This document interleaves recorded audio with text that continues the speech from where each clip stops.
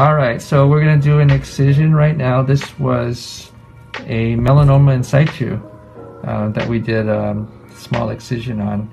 But now we're going to go around it with the margins, 5mm margins, just to make sure we get the whole thing.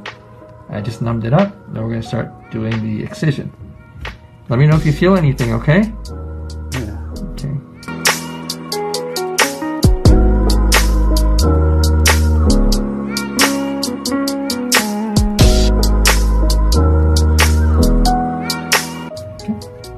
Alright, so now I'm going to suture the superficial layers.